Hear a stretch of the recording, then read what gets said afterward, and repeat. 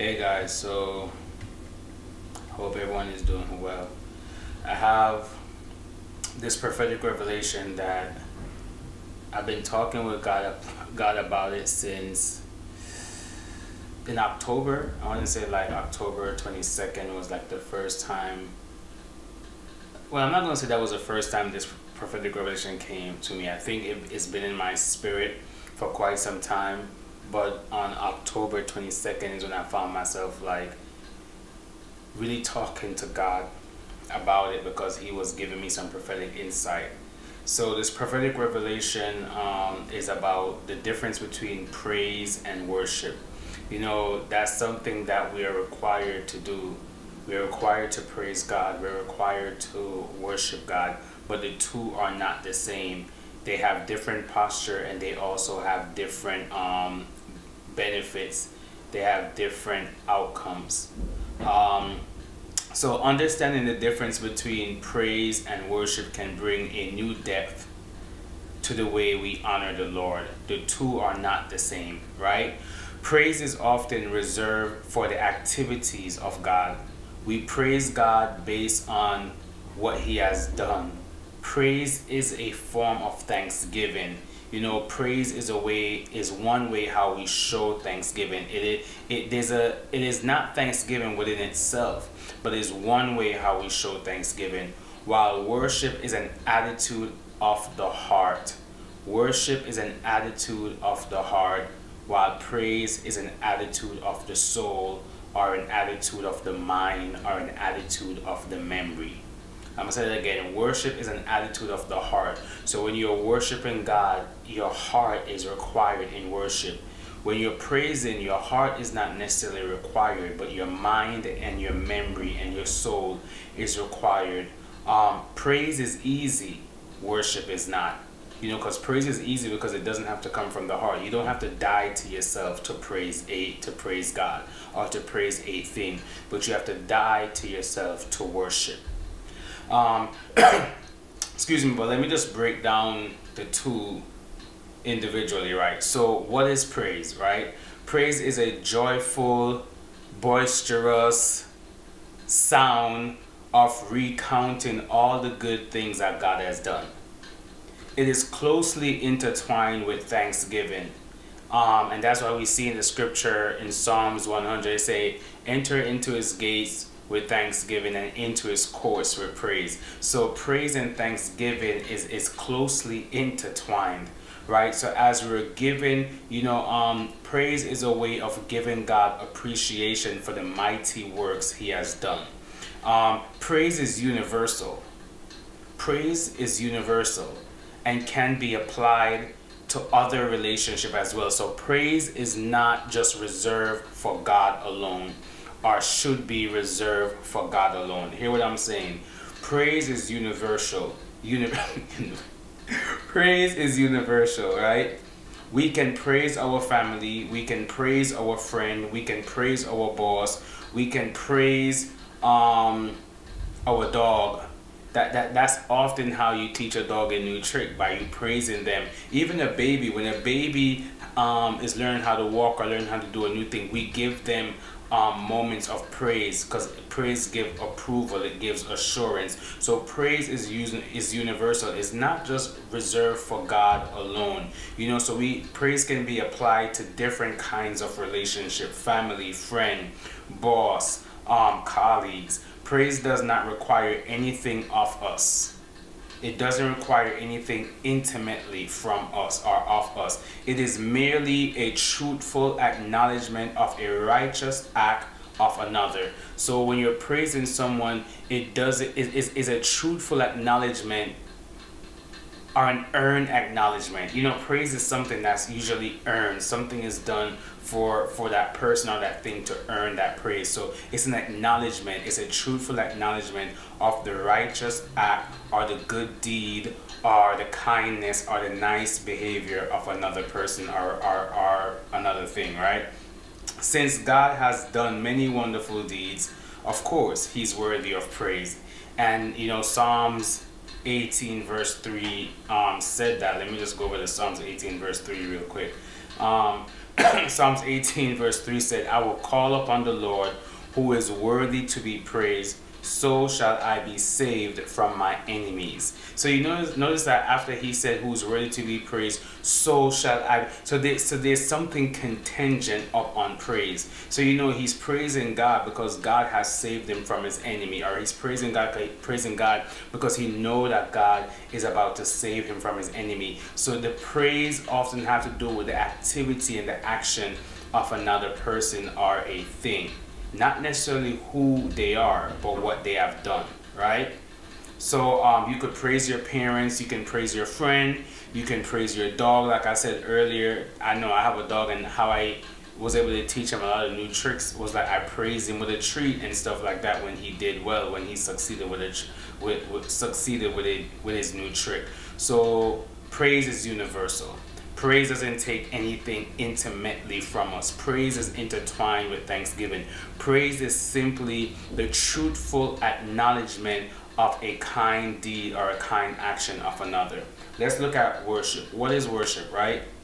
Worship, however, is different. Worship, however, comes from a different place within our spirit.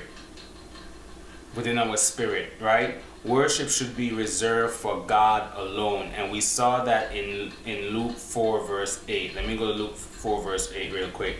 And Jesus answered and said unto him, Get thee behind me, Satan, for it is written, Thou shalt worship the Lord thy God, and him only shalt thou serve. So we see that while praise is universal, right? Worship should be, you could praise more than one thing and more than one person at the same time, but you can't worship two things at the same time. So worship, it requires you to become sacrificial. Worship is reserved for God alone. I just said it, and here's it, I wrote it right here. Worship is sacrificial. Worship is the art of losing self in adoration to another, or in adoration of another. Just as praise is intertwined with thanksgiving, worship is also intertwined with surrender. So praise is intertwined with thanksgiving, worship is intertwined with surrender. You can praise somebody or praise a thing without dying to yourself, without being sacrificial, without surrendering. When it comes to worship, the reason why worship is harder to do than praise is because it requires you to surrender, to let go of yourself, to let go of pride. Worship requires humility. Praise can be a part of worship, but worship goes beyond praise. Praise can be a part of worship, but worship goes beyond praise. Worship gets worship gets to the heart of who you are. So you can praise and still don't get to the heart of who you are. But if you're going to worship and really do it from a place of truth and spirit, it's going to get you. There's some things that you're going to have to deal with to truly worship. Worship gets to the heart of who you are. To truly worship God, we must let go of our self-worship, or we must let go of the worship of ourselves. So to truly worship God, we must let go of our self-worship, surrender, sacrificial, dying to self. We must be willing to humble ourselves before God, surrender every part of our life to His control, and adore Him for who He is, not just what He has done. So when it comes to the aspect of worshiping God, it's not about what He has done, but it's who He is. So even if He hasn't done anything good in the last week or last 2 weeks in your eyes, He's still deserving of your worship. You still ought to worship Him. Because most importantly, worship is a lifestyle. It is not it's not just an occasional activity. It's not something that you do when something has gone right or when something has made you happy. Worship is a lifestyle. You're supposed to worship Him every day, in the good times, in the bad time, on the mountaintop, in the valley season. Worship is a lifestyle. It is not an occasional activity, or it's not a garment that you put on and take off. That's why you hear in the scripture it says that, you know, you put on the garment of praise. That means that praise is something that you can take off and you can put on. But worship is not the same. Worship is not a garment. Worship is a lifestyle. Praise is occasional. That's why you hear the Bible say you put on the garment of praise. So you could put on praise and you could take it off. But as for worship, that needs to be something, that needs to be you. And you can't put on you and take off you. You have to become worship. Worship has to be a lifestyle. You know, Jesus even said that, you know, those who are seeking the Father must worship him in spirit and in truth. And we find that in John 4 verse 23. Let me just give you like 3 facts about praise, and it might sound similar to what I just said earlier, but I just want to bullet point these out. You know, praise is usually presented as a joyful, loud, boisterous noise. You know, God invites all kind of praise. He even said in Luke 19:40 that, you know, the stones will cry out. That he even said, you know, if people don't praise him, the stones will cry out. So he even required praise from creation itself. A stone will praise him. Second bullet point is a person can do all the outward motion and all the outward activity and still not be worshiping him. And you know where I found that to be true? In Psalms 51, right? Verse 16 to 17, it said, you do not delight in sacrifice, or I would bring it. You do not take pleasure in burnt offering. So those are the outward motion, the outward activity. My sacrifice, O God, is a broken spirit, a broken and contrite heart. That's worship. So you know, the delight in sacrifice and the burnt offering, that is that's praise. That's external. But when your sacrifice comes from a broken heart and a broken and contrite heart, or a broken heart and a contrite spirit, you know, that's worship. That's worship. So when it says, when the bullet point that I just read, right, says a person can go through the outward motion and not be worshiping. So they can do the outward activity of praise and still not be worshiping. My final bullet point about praise is it must be joyful. Praise must be joyful. Make a joyful noise unto the Lord, all ye land. Serve the Lord with gladness. Come before his presence with singing. Know ye that the Lord, he is God. It is he that has made us and not we ourselves. Praise is joyful. Here are some facts about worship, right? And I have more facts about worship than I do about praise, because I'm a worshiper.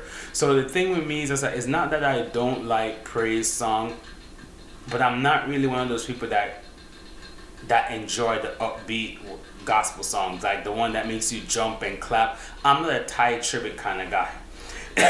And nothing is wrong with Ty Tribbett and the songs that he sing, and Ezekiel Walker, those upbeat stuff. I'm more of a hymn kind of guy. Like, I like the hymns and the worship song, those things that take me inwardly, that really makes me focus. So a lot of times when I'm in church and they're doing the jumping and the clapping, all that stuff, most of the times I'm sitting through those. Not that I'm there in spirit, but you won't get me doing all that jumping and clapping. I'm more of the worshiper, get on my knees, lay on my stomach, crying. That I'm a worshiper. I don't have time for that jumping and clapping. If I want to do that, I will go to the gym. And I'm not saying that anything is wrong with that. You have some people, they just love to stomp and jump, but that's just not me, because especially when I want to hear from God and I want to be caught up in a vision, or I want to be caught up in the realms of the spirit, praise don't do it for me. Worship does that. I need something that deals with my heart so I can be caught up, so I can ascend. Praise don't make me ascend. Worship makes me ascend. But for some people it's different. Maybe because I'm prophetic, I need that worship. You know, I need, you know, that worship. So here's some facts about worship. You know, when the Bible mentioned worship, even the tone changed. You know, when it talks about praise, it say make a joyful noise and stuff like that. But when it never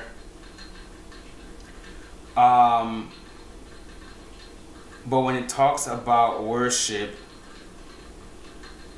the tone changed. So you hear things like worship the Lord in beauty of holiness. And that's Psalms 96 verse 9. Worship the Lord in the beauty of the holiness. Or you hear something like come let us worship and bow down. That's Psalms 95 verse 6. So now Psalms 96 verse 9 say, you know, worship the Lord in the beauty of holiness. So there's a change of tone. Like it sounds more quiet, it sounds more intimate, right? And then in Psalms 95 verse 6 it said, come let us worship and bow down. You know, so when you hear about worship, the physical action of worship often requires bowing down, kneeling, lifting your hands, or prostrating on the ground, laying on your stomach. So you know, anything that creates a necessary attitude of humility, that's what worship embodies. Worship embodies the action that brings forth humility, the actions of humility. Oftentimes worship is coupled with bowing, you know, kneeling down, showing humility. I just said that. Let me see. It is true worship that invites the Holy Spirit to speak to us, to convict us, to comfort us. It must be done in spirit and truth. And that was kind of going back to what I just said. That, you know, for me, when I want to hear from God, when I want to feel comforted by God, when I want to be corrected by Him, you know, I don't deal with the praise, because all that loud clapping and stuff could really just box out what God is saying. When I want to really hear from Him and feel His presence, I go to a place of worship. I go to the hymns. You know, through worship, we realign our priorities with God's and acknowledge Him once more as the rightful Lord of our life. So, you know, worship is reflecting, you know, or reflective. Worship calls you to reflect. It calls you to do a wellness check on your heart. It is impossible to worship God and something else at the same time. Like you could only worship one thing at a time. Like you cannot. You could praise multiple things at the same time, but when it comes to worship, worship is truly reserved for one thing at a time, and the only thing we should be worshiping is God. Lastly, you know, God sees the heart, and he desires and deserves to have a sincere, heartfelt worship.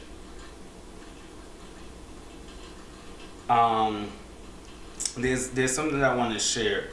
I know this is a prophetic revelation to teach us the difference between worship and praise, right? But there was this prophetic word that I got back in October 22, and I'm gonna add it here because I feel like there's revelation here as well that you could learn from this prophetic word. So in this prophetic word, God gave me two letters: a letter to the body of Christ and a letter to worship leaders, our worship team. So dear body of Christ, God is tired of His people hiding their broken heart and their brokenness between God is tired of His people hiding their broken heart and their brokenness beneath a coached praise. Yes, I said it, a coached praise. You know, when you're being told to jump, when you're being told to clap, etc., and you do it because you're being coached to do it. So you know, when you're in church and the worship team is saying you jump, clap, and you're doing it because you're being told to do it, but you're really not doing it in spirit and in truth. And then when church is done, by the time you go in the parking lot, you go in your car, that depression hits you all over again because you were just coached through you were just coached in praise. As opposed to entering praise by yourself or entering worship by yourself, you were coached into it. So one of the things that I hear God said to the body of Christ: stop giving the worship team extra work by having them coaching us into worship. We must learn to tap in the atmosphere being created. We must learn to host the presence of God individually for ourselves and not rely on the coach of others to get into the presence of God.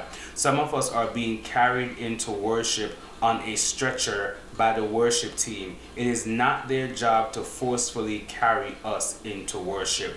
And their worship team and worship leader, you do not have to exhaust yourself by coaching the church into praise and worship. You simply have to shift the atmosphere. Your job as a worship leader or a worship team is to shift the atmosphere on a spiritual level and let the Spirit do the work. However, only an atmosphere can shift an atmosphere. So therefore the role of the worship team is to carry a heavenly atmosphere, which can only be attained through fasting and intimacy with God. A prayer, songs and prayer alone do not shift the atmosphere. How you shift an atmosphere, it requires you to carry your own atmosphere.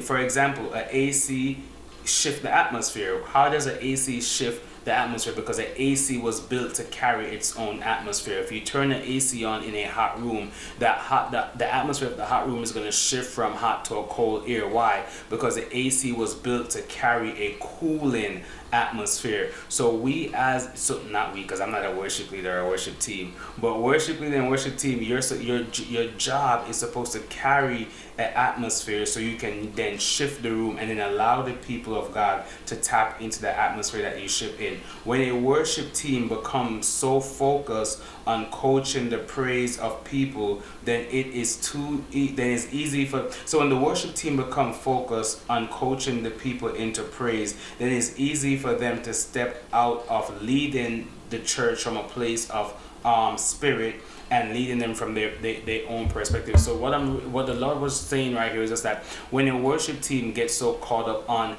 coaching people into worship, then it's so easy for them to coach them from their own perspective and not from the perspective of the Spirit, because they're looking at them and they say, oh, they're not clapping enough, they're not jumping enough, let me sing a hype song to get them to jump. When a lot of times the Holy Spirit wants to do a heart surgery on the people.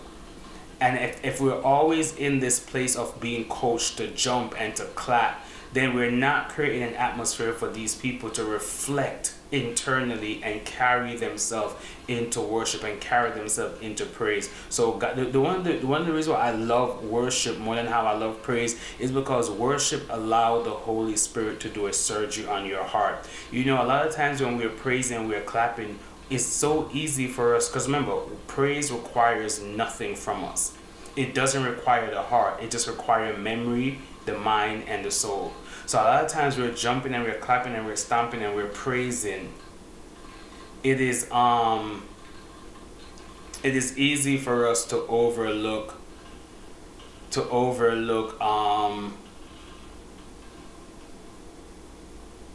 the things that really need to be presented on the surgery table.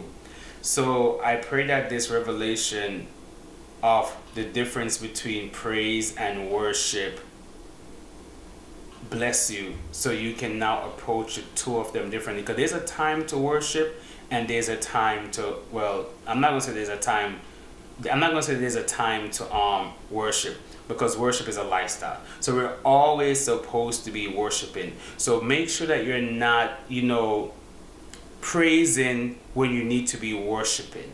Make sure that you're not praise, and I don't have nothing against praise, but I've seen people use praise as a facade. There are times when I'm in church and I'm deep in the Spirit and people are praising, and God is allowing me to see in the Spirit. He said, look at that person. They're jumping, they're clapping, but look at their heart. Their heart is so broken right now. They're struggling with depression. They're struggling with suicide.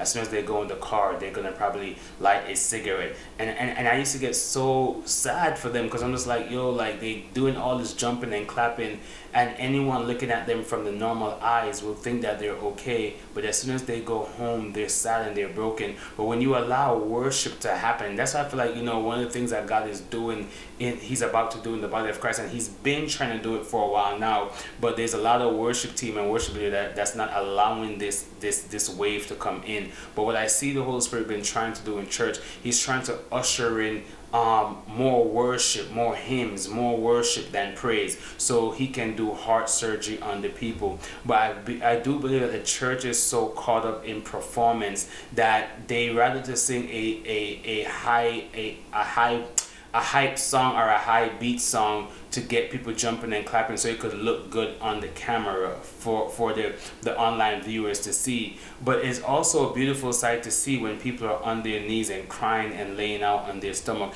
There's power in worship. You know, I'm not saying don't praise, but worship does something to the heart that praise cannot do. God bless you, God keep you, and God allow his face to shine upon you. And I pray that this, you know, revelation encourage you to worship more and to praise differently.